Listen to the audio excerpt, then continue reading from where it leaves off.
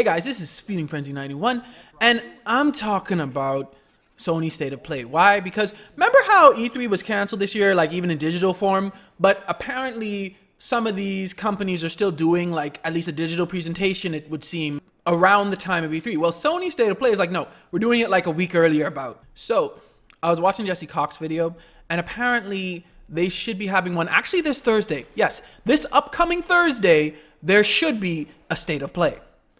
That's early because usually E3 is around semi-early to mid-June. Like last year's was June 12th to the 15th. And in fact, Xbox Showcase this year is June 12th.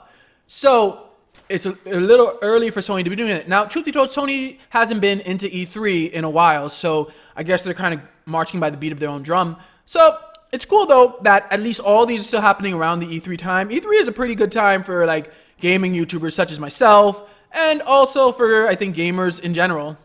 So I do think that it's cool that these companies are doing these showcases and or State of Play and or directs around E3.